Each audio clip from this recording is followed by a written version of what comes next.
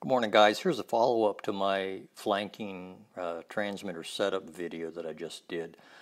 This chart here shows the directions of thrust and the rudder control and the direction I'm trying to move the barge, and you might want to pause it to look at that if you're interested.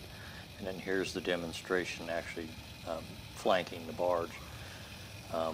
It's a lot more rudder input than anything else. I'm basically just running the right stick in a pivoting maneuver, and then I only go forward or reverse just enough to keep the barge from moving forward or backwards, because when I'm trying to flank, I'm usually trying to go exactly parallel to the shore, left and right, like you see there.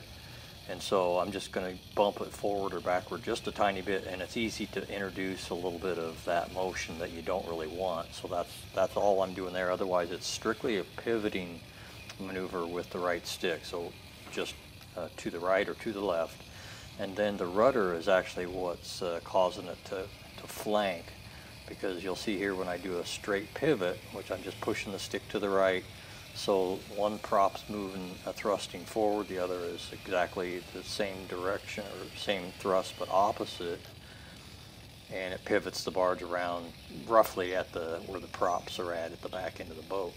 So then to stop it from pivoting, you just use the opposite rudder, and that's what kind of I tried to show in the diagram. That causes the boat to flank whichever way. So you're gonna push like to the right with the right stick. It's going to try to pivot the front end to the right. Then you'll push the rudder the opposite way, and then that causes the one prop that's thrusting forward gets the flow of water across that prop or that rudder, and then that causes the back end of the barge or towboat to move the same direction. So that's what makes it work. Thanks for watching.